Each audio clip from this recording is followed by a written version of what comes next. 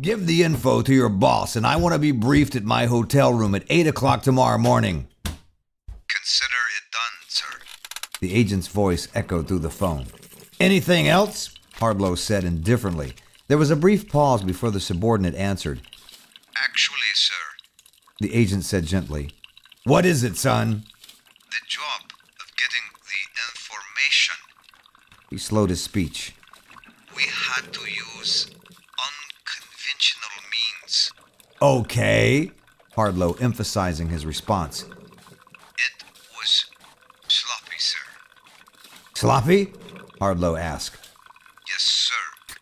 Sloppy. What are you saying, young man? Well, sir, nothing really. It's just that we had some difficulty extracting the information from the banker, and I just hope there isn't any fallout. Fallout? Yes, sir. Fallout. Well, I'm sorry to inform you, that's really not my problem. Whatever fallout there is with you and your agency. I just needed the information. The guards waved us through, and we pulled into a large garage area. The door behind us immediately closed. A sense of claustrophobia ran through my body. The driver turned around and told me to sit still while he made a few adjustments. My heart began to beat faster. I then heard a loud jerk, as if someone was trying to put a car into drive without starting the engine. The boat hit the beach, causing a massive jolt that violently jerked my body forward.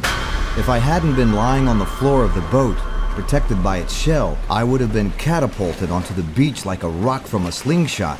There was blood smeared everywhere, and I temporarily lost consciousness. Coming to again, I rolled over to my side.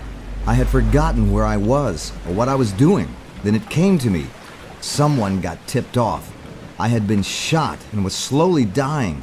The feds had me. I will never live my life in a Mexican jail, I told myself. I'd much rather die. And so I did, an ocean away from Tampico. Or at least, I thought I had.